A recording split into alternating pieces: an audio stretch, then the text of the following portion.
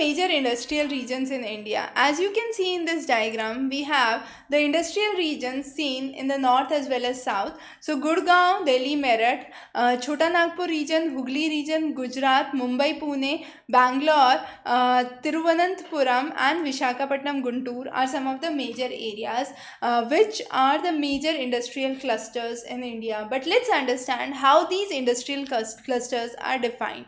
So the first is, how many industrial units are there, how many industrial workers are there, how much power is utilized for the purpose of industry, what is the total industrial output from the region, and is there any value addition to the process of manufacturing or by the process of manufacturing which brings in a substantial difference, would determine whether that cluster would be called as the industrial cluster or not, or the industrial region or not. So based on these 5 parameters, we identify the different areas. And what would be the areas we have already understood in that map. So the first one is the Mumbai-Pune region.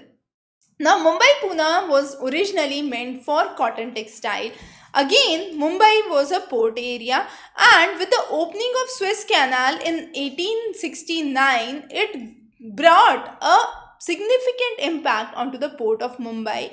With more trade and more opportunities, a lot of material was imported and exported through this port. So definitely development of the Mumbai-Pune cluster started.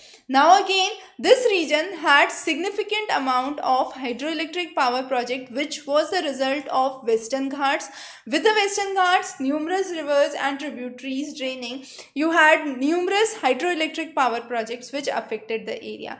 Besides cotton textile, this region also is known for chemical industries, petrochemical industries, leather industries, synthetic industries, plastic goods industries, electrical shipbuilding as some of the major industries. The next is important is the Hooghly area.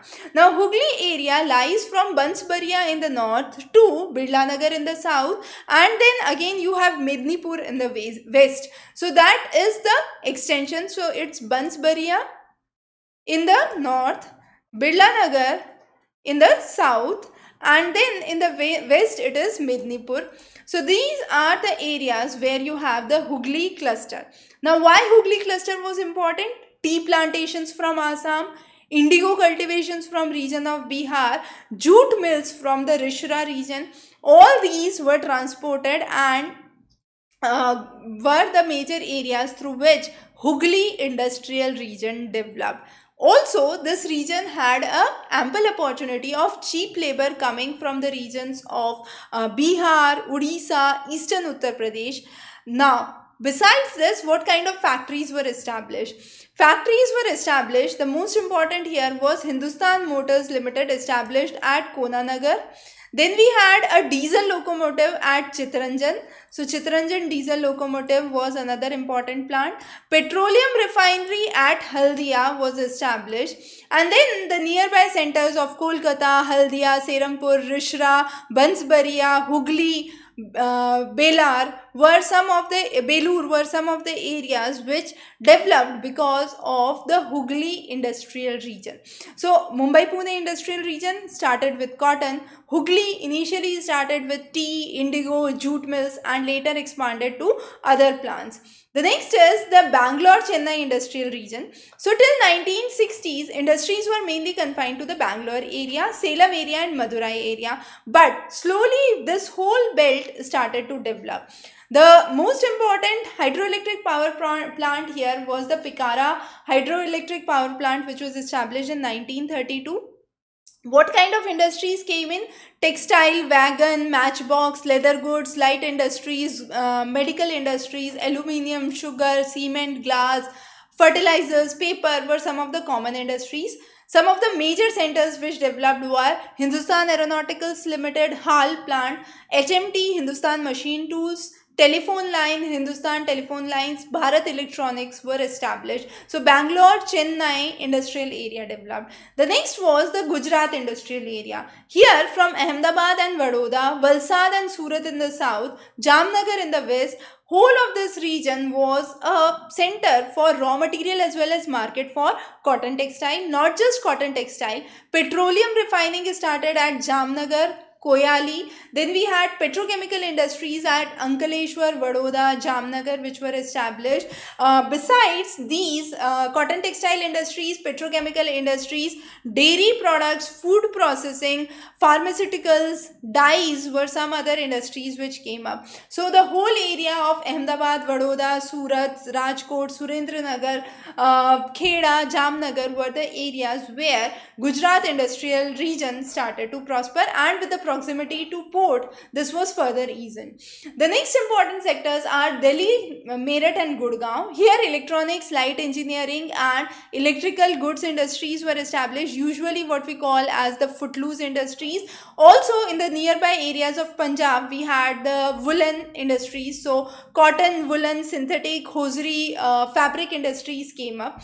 In the south, Kolam-Thiruvananthapuram region, petroleum refinery established at Kochi, industrial sectors at Kolam, Thiruvananthapuram, Kochi, Alappuzha and Punnalur were established. Major industries were mainly the sugar industry, rubber industry, then we had the coffee industry, fertilizers, fish-based industries, aluminium industry, cement industry as the major industries which were established in the Kolam-Thiruvananthapuram region in Kerala. In the Vishakhapatnam-Guntur area, Vishakhapatnam district to Kurnool, Prakasham in the south were the major centers. So shipbuilding in Vishakhapatnam, we had the Vizag steel that was established. Coal was brought from Godavari. Lead and zinc smelter plants in Guntur area. Belladela iron steel plant from where iron was obtained. So this whole area of Vishakhapatnam, Guntur, Kurnool, Prakasham, Irulu, Kurnool were some of the areas where industries were established. The next is Chotanagpur industrial area. Here industries were established based on heavy metals. Coal was brought from Damodar Valley coal fields. Metallic as well as non-metallic industries were established in the regions of Jharkhand and northern Odisha.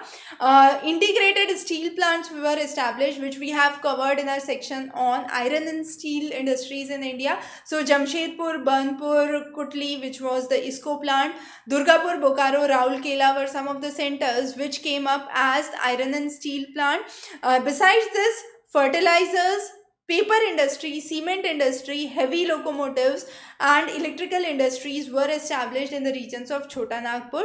The major centers were Ranchi, Dhanbad, Burnpur, Jamshedpur, Hazaribagh as some of the major centers in the Chotanagpur industrial area. So this is about the major industrial clusters that we can see in this map. Some of the very important areas where industrialization was brought and the major factors which were responsible for the growth of industrial regions have been explained. The 5 factors, which is the unit of industries, the number of industrial units, the workers, the quantum load, the value addition by the manufacturing plants and the total industrial output, which determine whether the region would be established as an industrial region or not. So this was about some of the major things that we have covered under industrial geography. We would be covering many interesting lectures for you. Stay tuned. Good luck.